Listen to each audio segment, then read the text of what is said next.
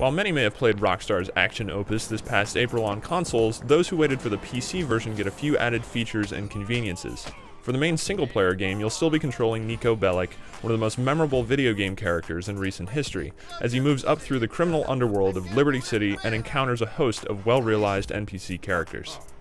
Like GTA games that came before, the game split between open-world exploration sections, running through story missions, and taking on side missions, and this time around there's a more realistic, mature tone. Main story missions adhere to structures that should be familiar to series veterans, with initial travel sequences, a conflict, and an escape, though the setups here tend to be more interesting and focused from those of games past.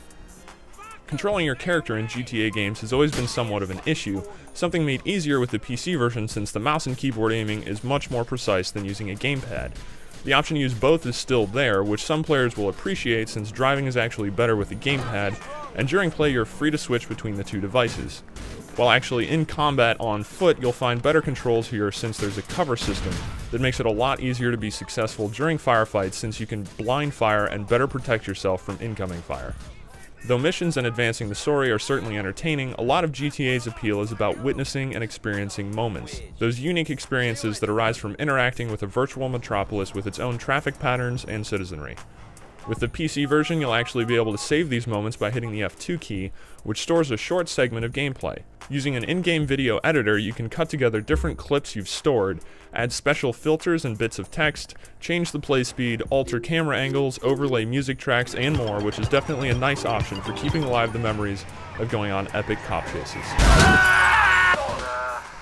Another element altered for the PC version is the multiplayer suite, which includes a wide range of modes from citywide free-for-alls to death matches, a variety of team-based games, races, and cooperative challenges.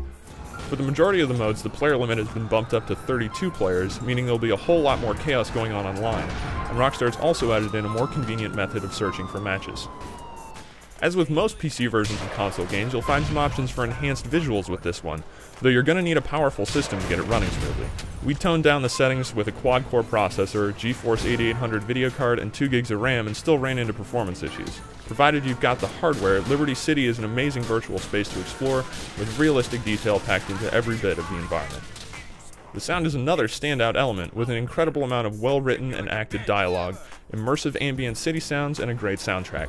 That being said, it's a long game, and you're likely to get tired of the soundtrack and sarcastic radio ads eventually. In the PC version, you can switch things up by tuning into Independence FM, a new radio station that'll play your music files if they're placed in the correct game directory. If you've never played GTA 4 before, this is a great version to jump in with, just as long as you're conscious of the hardware requirement element. It's a more streamlined, focused GTA entry that offers up more believable, rounded characters, and the opportunity to explore both professional and social elements of Niko's life.